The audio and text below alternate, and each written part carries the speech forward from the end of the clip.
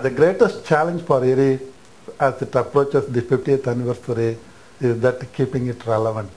How relevant we will be in the changing world, because there are many providers, like the private sector is taking over in many of the technologies and providing all the technologies necessary, and there are other universities and other things.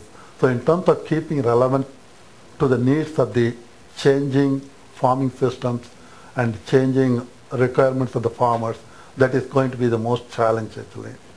What is the second part? The challenge in your own area. In terms of in my area, in development, crop agronomy and crop management, definitely the farms are becoming smaller and those farms cannot be very effective.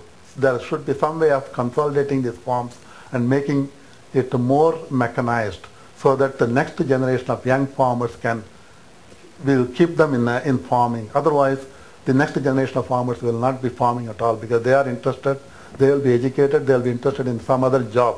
But somebody has to produce this food. So if you don't keep this farming very attractive to the next generation of farmers, I am afraid that we will be losing the battle in terms of food population race. So that is where I feel the difficulty kind of thing.